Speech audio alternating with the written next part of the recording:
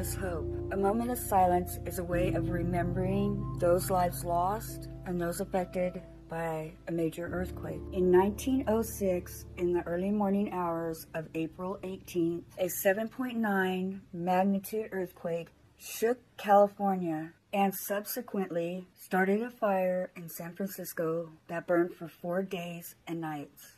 William Bronson, author of The Earth Shook, The Sky Burned, said, "I wasn't there in 1906, but as a child, a brilliant blurred image of the San Francisco earthquake and fire was stirred up again and again by my elders, until, as with some dreams, it was almost as if I had been. So please, take a moment of silence with us while we remember the day the earth shook and the sky burned."